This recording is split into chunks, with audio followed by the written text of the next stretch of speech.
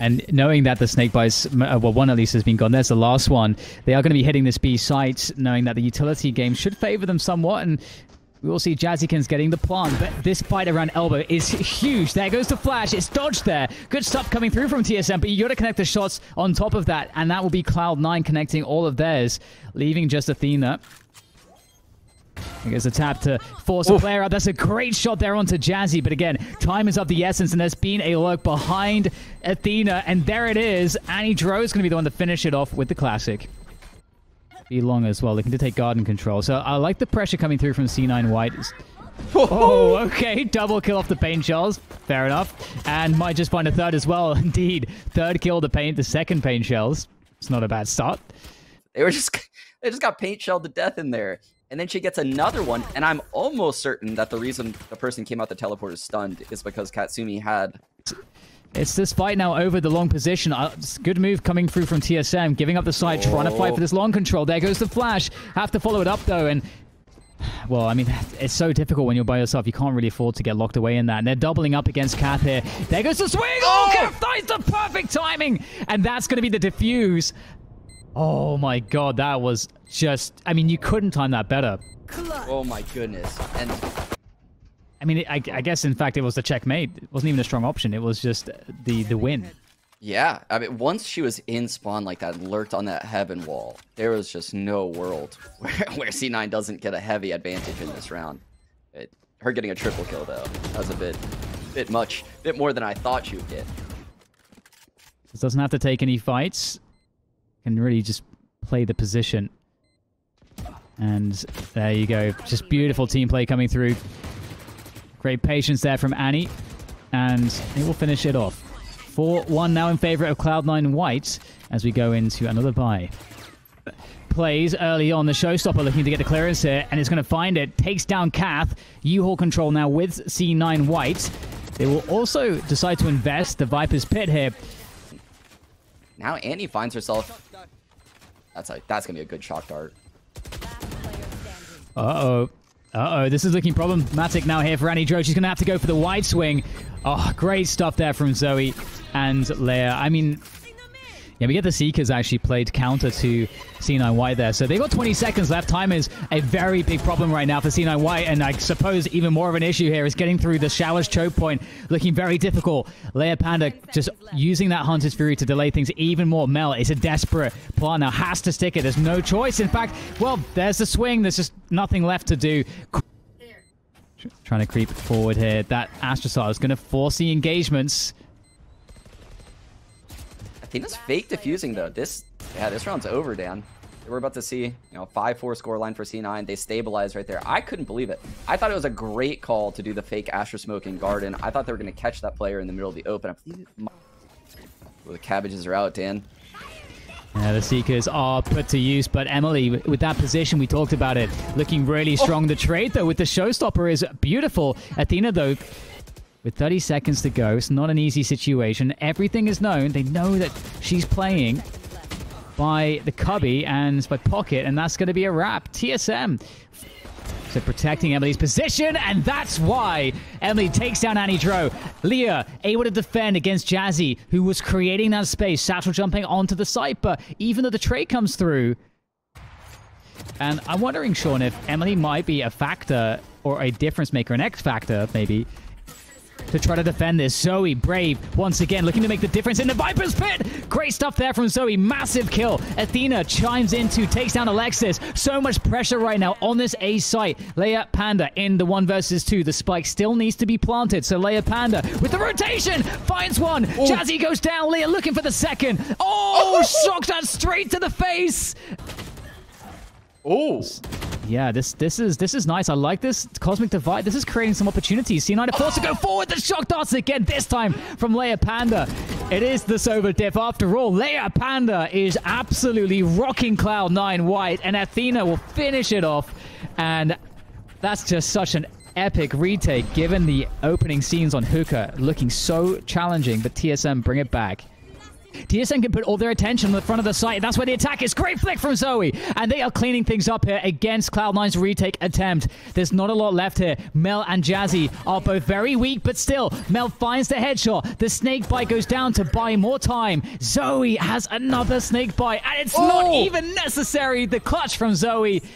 You have to cross it again to get in the corner of showers, or like peek the back right of sight. And then it also allows you to retake. And you have to cross it again to get out of showers. So you have to cross it 3 times if you exit showers. And the defense can use it to retake the site really well. Going aggressive with the Spectre. I mean, you've got to try to do something crazy, and it's not going to work out. Cloud9 just reacting off the info on B-Long super well. That was so sick, Dan. So, yeah, the secret to getting past the Viper Wall and showers is using one of the initiators. Doing some damage, getting some kills would be definitely a good consolation prize. Flash comes through. Jazzy's going to get pressured, just playing the angles really well, isolating both players. The ace, in fact, from Jazzy. Fine. Yeah, that's going to be a key catch. Zoe will actually, I think, find... Nope. Zoe's going to get... I think Zoe just received the nastiest flick ever, I think. But if they can get that spike planted and reset quickly afterwards, they might be all right here. Emily, 1 kill away from resetting the dash, but Emily's going to go down, and never mind. The showstopper's brought out to just guarantee. That's always good for information, and it's the contact through the smoke. You love to see that straight up into so many players. Cloud9 have such a big defense. Oh no! The headshots are raining through now for TSM. They'll take control of Garden. Katsumi's in the site, looking to buy time for the team here. She might go down. She has managed to subvert enemy lines, takes down Zoe, and is still causing damage off of the repositioned Katsumi. Is creating massive chances now. Oh, this is just absolutely disgusting. On for the ace. And, of course, Katsumi locks in the ace. That did not look winnable. But Katsumi turns it around. A beautiful ace coming out of Katsumi. Of course, there is one lurk coming through. It's Mel from that spawn position. And they've both turned their backs from spawn completely, making the assumption that everybody's coming through hookah at this point, and Mel's going to be just completely set up to lock this one down. Emily does get the trade, though, but again, this is going to require a lot of work here from Emily. There goes the Cloudburst to try to deny the ping, but there was a ping, and there's the follow-up through the wall from Annie. And C9 converts. Is there money for TSM? I feel like... So he's going around. Ina's going to wait for that. One enemy remaining. And there we go. Mel finds the peek onto Athxna, and Zoe now has no time. Has to just rush this one at this point. And just hope for the best. Alexis will take her down, and there goes the guiding light as Cath pulls out her own. There's the flash. The peaks come through. Katsumi wins the first battle. It's up to Cath now. She's trying to isolate these fights, but Alexis and Katsumi are denying her. They have to get off, though, to try to get that spike diffused, and Alexis holds it down. Great stuff there from Cloud9 White as they pick up the... Yeah, I couldn't agree more. And yesterday we preached the narrative of how... So valuable. 400 credits. Able to isolate Cath, and now it's a 1 versus 3, so one at a time. Don't want to be giving her those isolated fights, and Emily's going to finish it off. Nice 3K coming through from Emily, so swing is forced after the spike is tapped again, Mel, in the 1v1. And this is great stuff here from Zoe, really playing the time very effectively and making it as impossible as she can for Mel. What? And Mel, I don't know how Mel is so good with the classic right click. Oh, they're working on that flawless here. One enemy remaining. Oh, and they might just get it. Just Mel left. Mel can still get some value here. 2 kills away from the lockdown. Never mind. There's the flawless coming through. The secret lab flawless in the hands of TSM. Unbelievable stuff. Here. The interesting thing here now for me, Sean, is going into the next spy rounds, we have a lot of ultimates, and we have that lockdown available for Mel. And a lot of teams would like to play retake setups. They could try to slow this down as well. They have Zoe kind of possibly able to lurk through the way. She's just holding for the rotation. There's the showstopper from Cath, though, to try to gain some more ground, clear out these close positions. And man, she can't find anything off of the showstopper. Alexis, meanwhile, finds the perfect opening. LeahPanda, the last player standing. Ooh, so looking like very desperate indeed. Cloud9 winning that off of positioning. Man, Annie is on one right now, and there's the Viper's Pit. 2 versus 3. There's definitely a chance with this. That's a goes very behind that Viper's impressive Pit. Viper's Pit. I mean, they'll likely retake through heaven. What is the play? Just gonna break it. Last player standing. I love that, but this is looking problematic now. The Viper's Pit goes down, and there's no more smoke blocking the vision, making an easy frag for Melt. That's going to be a conversion there for C9 White. So they're bringing it back here, Sean. I mean, much like the first map, it never really seems to be one-sided for all too long. TSM really feeling this one. So nervous, but still doesn't matter. Zoe taking down 2 from spawn. Great work. Now down to Katsumi and Jazzy. Katsumi finally announcing her position. Jazzy chiming in as well. Cath in a 1 versus 2 has to win these battles. There comes the tap. Cath! Great flick comes through to finish that one off. There goes the paint shells to right click. Will it be enough? They're switching out to the pistol. Is there time here for Jazzy? Trying to find this spike. Where is it? Finds it at the backside. I don't know if there's time for this one. Jazzy's going to stick it. And there we go. It is done. The clutch comes through. Fantastic stuff from... this gets really awkward now. It's become so difficult to plant. Okay, the showstopper to create some space. That gets sent forwards. We'll find Jazzykins. The trade there from LeahPanda onto Mel as well evens up the numbers. So it's looking a lot better now at this point. But Katsumi lying in wait here. In the upper corridor. Wow. Usually finds great timings, but there's that dirty wall from Alexis. Finding that headshot position. This is just so back and forth right now between these two, fighting over this position. TSM now 40 seconds to plant the spike. It's down in no man's land, though. Annie knows it. Oh, that's a big defense. Alexis and Annie Dro coming to life right now, but it's a 1v1. Once again, the paint shells look to make the difference, forcing the fight. The classic has to come through, and Annie will come up. Maybe get some money from the spike plant at the very least. That's probably the best case at this point. One enemy remaining. Mel wants to tap so badly. That said, it will be a flawless for them, so it doesn't matter too much. And Cloud9 are going to tie the game. Yeah, they've really, came back from the early round struggles they were having. And he'll be forced back, but doesn't die, which is, of course, the most important part. It's okay to give up the position. And he's actually looking for a repeat here. He's going to catch Cath.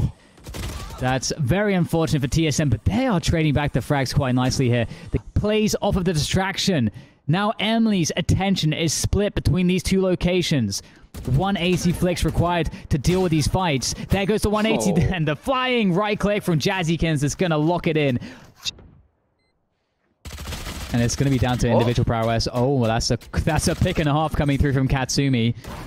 Really actually makes this doable. Jazzykins with a nice dash across, and the elevated position on yellow is difficult. Love the cloud burst, trying to create more space to play with here. Oh no, it's looking real bad right now for TSM. They all get cleaned up, and there's just enough time here for the defuse. Just enough time as Jazzykins confidently locks it in, and C9 steal away another round.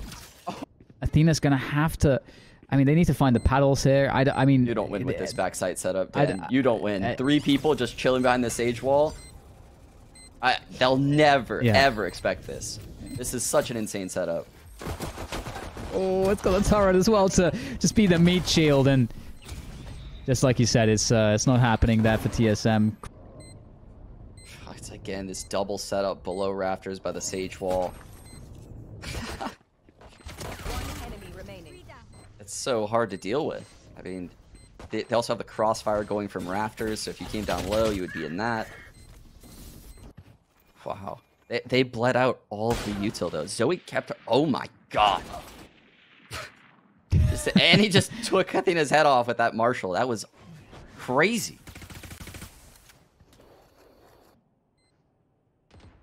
Zoe is in such an important position here. It really has to come up. Yeah, it's really hard to envision a world where she doesn't get one, right, Dan? And Emily, that is so nice. That is satisfying to see. Great transfer there, and we were placing the importance onto Zoe there for sure in that flank, but it wasn't needed, and that's... I wonder if they've learned their lessons about this setup. Zoe catches Annie Dro pulling out the knife, and it's just falling apart right now for C9. There is still a chance. Alexis with the timing, wrapping around the back. There's a second for the follow-up. It's all on Cap now at this point. Tiny, tiny gap, but oh, the snake bites are just perfect. Oh, the tap comes through, though. That might actually give an opportunity. Cath playing this so well. There needs to be one more frag. Cath goes to meet Katsumi, but Katsumi is ready. Oh, that makes lurking that flank real difficult for Athxna. Jazzy really doing such a great job on the jet so far. Ooh, okay, we'll get some kills coming through again. Love out of this Sheriff. Zoe in the mean hand with a couple out of that Vandal. Again, keeping the pressure on. What's really crazy here is that TSM are looking so dangerous all the time, but C9 just find a way to close out these rounds.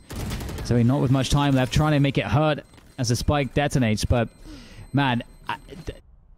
So what do they do? What do C9 do? Yeah, do they go into this Viper's pit or they go into the op? No, they're going to opt to go through mid. Whoa! Oh, the game sense from Cath. Just as you said it, Sean. I mean, it's not a conscious thought for Cath. There's just a feeling, right? There's just a feeling. What happens when the Viper pit falls? So they're like, should we actually just go plant? Because they're just looking to save here. But yeah, going back to that double kill from under tube, that's just one of those moments where this is going to be a tough one here for C9 to hold on to. They'll lose Mel on the plan, and there's no Hunter's Fury for Annie Dro. Jazzykins and Annie Dro are going to just have to hit some crazy shots at this point. There's so many bodies in front of this spike. Emily's waiting for it, though. Oh, the whiff comes through. No. This is dangerous now. Jazzy is in the action. Annie now open up to get a frag. The lurk comes through, and this is looking way too close for TSM. Jazzy looking for the clutch here. 1 versus 2, buying time. The spray comes through. Emily, though, finds it with the operator. And that's going to be TSM. Back in it. They are back in this one now, Sean. It's 8-11. Taste their own medicine, do C9 on this B-long position, and it does not taste all that good.